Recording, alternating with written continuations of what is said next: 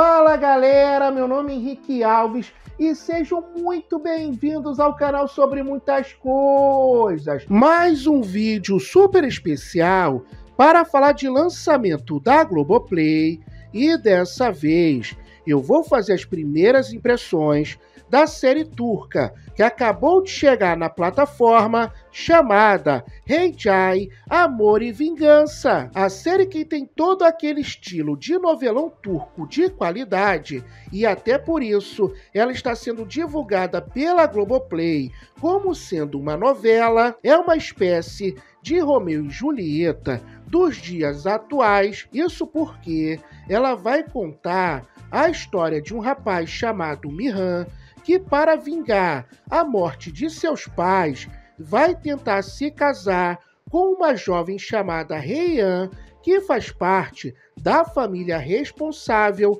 pelo fato do Miran se tornar um órfão. Porém, uma paixão inesperada vai mudar os planos do protagonista. E eu confesso pra você que quando eu li essa sinopse, já fiquei super empolgado, porque isso é novelão raiz, mas só que o primeiro episódio de Amor e Vingança é muito, mas muito melhor do que eu estava imaginando. Isso porque a produção turca tem todos os elementos de uma série com a pegada de novela que consegue prender o público do início ao fim, pois além da história de vingança, ela tem muito, mas muito drama, uma mocinha sonhadora, uma vilã com várias camadas, um mocinho com estilo de anti-herói, muitos segredos e várias reviravoltas. Inclusive,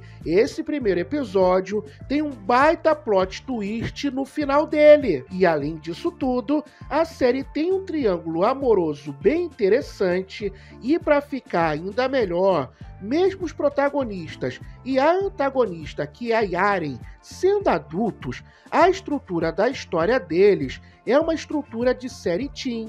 E eu confesso pra você que eu gostei muito, mas muito mesmo disso. E já que eu citei a Yaren, eu vou dar um destaque todo especial aqui pra ela, pois mesmo ela sendo a vilã na vida da protagonista, ela foi a personagem que eu mais gostei, pois ficou muito claro pra mim que ela é uma personagem complexa e com muitas, mas muitas camadas, e quem me acompanha aqui no canal sabe que geralmente esse estilo de personagem me conquista, e nesse primeiro episódio quem me chamou mais atenção foi a Yaren, mas a protagonista também promete crescer demais no decorrer da série, até porque esse primeiro episódio se dedicou a apresentá-la e deu para ver que ela tem muita, mas muita história para ser contada. E o protagonista, com o seu estilo de anti-herói,